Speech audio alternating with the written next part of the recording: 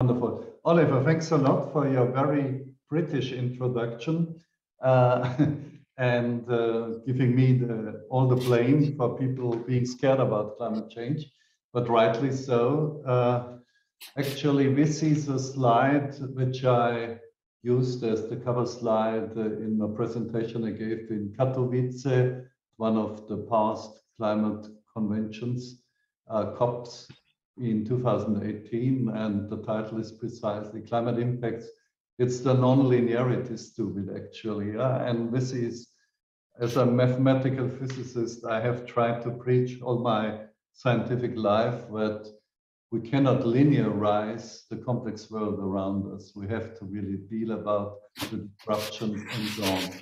So in that very year, just before that Katowice event, we had, let me see if I can move it. Yes, here.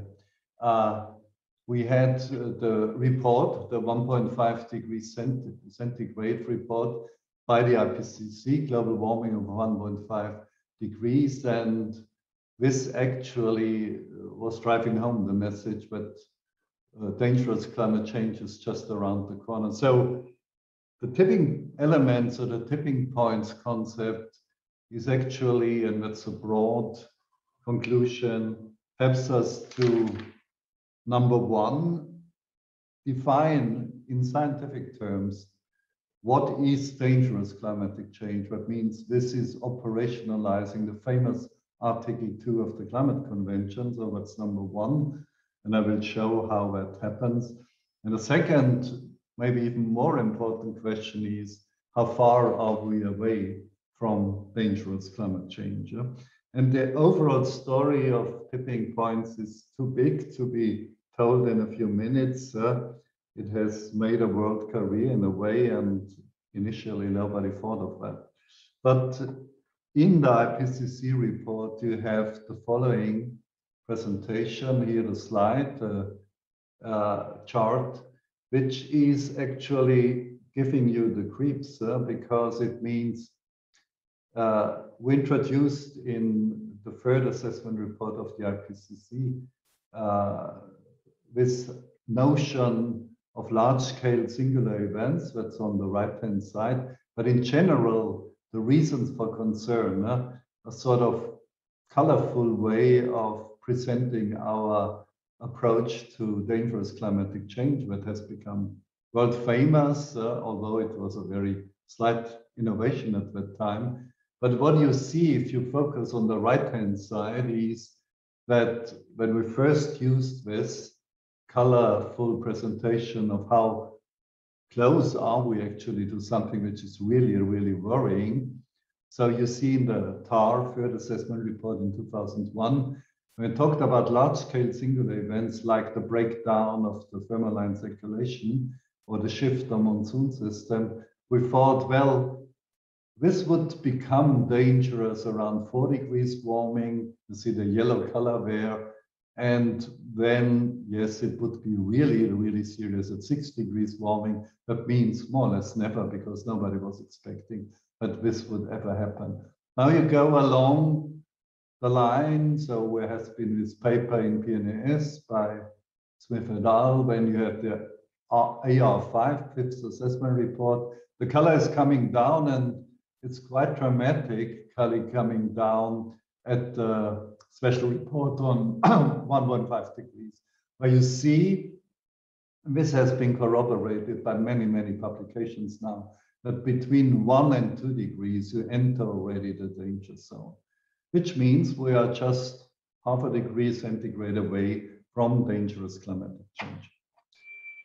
So the next slide is a slide which I presented in a slightly different form a long time ago, actually in the year 2001, at a lecture I gave at Oxford University, tipping elements in the Earth system. So what are the vital organs of the planetary machinery and how could they be disrupted? So you see, of course, the big ecosystems, you see the thermaline circulation in the Atlantic, you see the jet stream, another circulation pattern, and you see the big ice sheets, of course.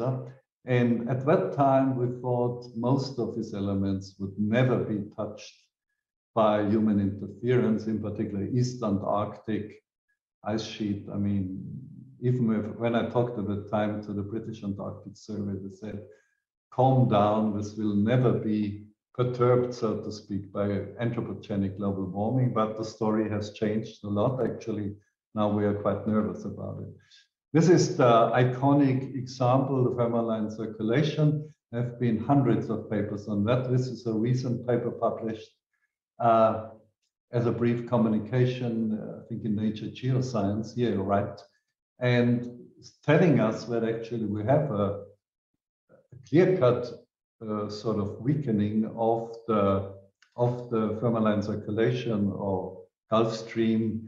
And if there is a further weakening of about 40%, the system may be tipped actually into a shutdown, into a lockdown of the thermaline circulation with major implications for example, weather conditions in Europe.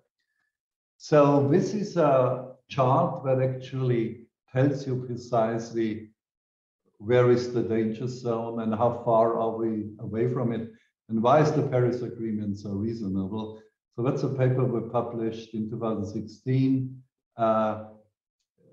Myself, Ricardo Winkelmann, Stefan Ramsdorff in Nature Climatic Change.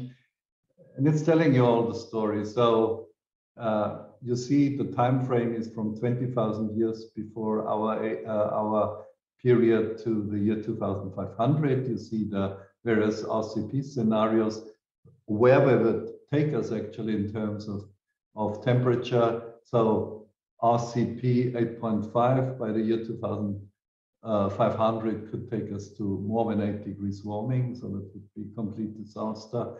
But also the other ones would take us far outside the Holocene conditions. And you see the Paris range, the corridor 1.5 to 2 degrees as a gray bar, so to speak, horizontal bar. And when you see at that time, 4 years ago, 5 years ago, our best guess based on the various literature entries where the various tipping sort of bars are, where the corridors are. So you have on the left-hand side the West Antarctic ice sheet, where some parts have been tipped already. Greenland, yeah, it can start at 1.5 degrees, but probably rather at 3 degrees warming.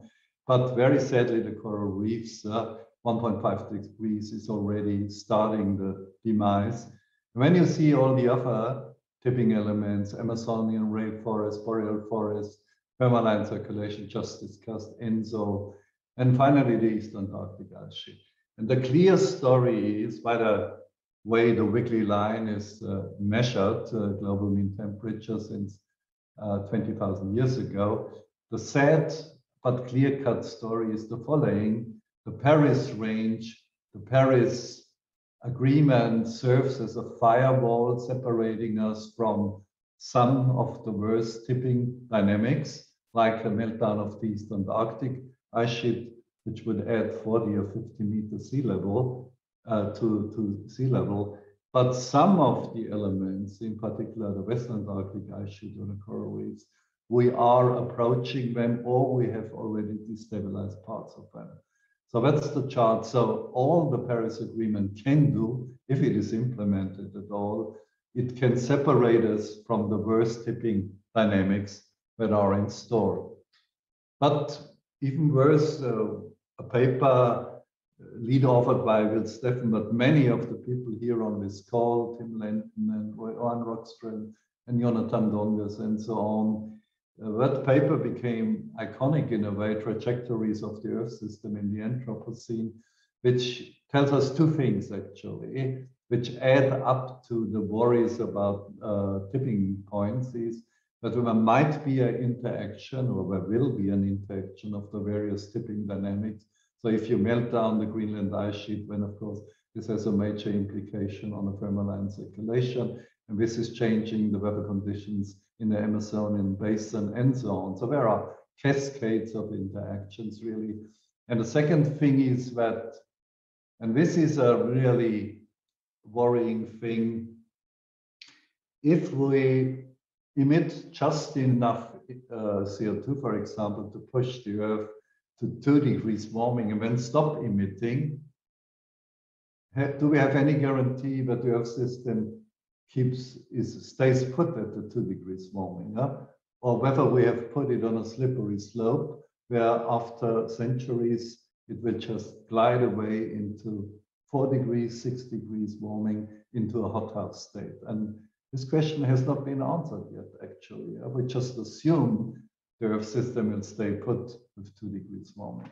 So all these things have to be discussed. So finally, how far are we away and can we still intervene? And this was an article published in The Guardian on a little math we have introduced in a paper, actually, that was this paper here in Nature, published in November 2019, Climate Tipping Points Too Risky to Bet Against. But I'm coming back to this. We introduced a little bit of math in order to try to define what a climate emergency is. And of course, we use the usual risk analysis as insurers use. Risk is the damage multiplied by the event probability. And if the damage is very big and if the event probability is very small, you still have a considerable risk. If P is 1, when you have certainty, so the damage will occur. But when you look at the different kin, so to speak, controllers in a tower at an airport, they have a different definitions of urgency, or we have a definition of urgency, namely, it's the reaction time still left if 2 planes are on a collision course with each other. So it's the reaction time still left to communicate with the pilots, so we can change course, divided, excuse me, so the reaction time is the time left, you can, and the intervention time. So to get it right, because everybody gets puzzled. So the reaction time is the time you need in order to avoid a collision. So to send the message to the pilots and so on. The intervention time is the time you still have actually for sending the signal and to turn around the system.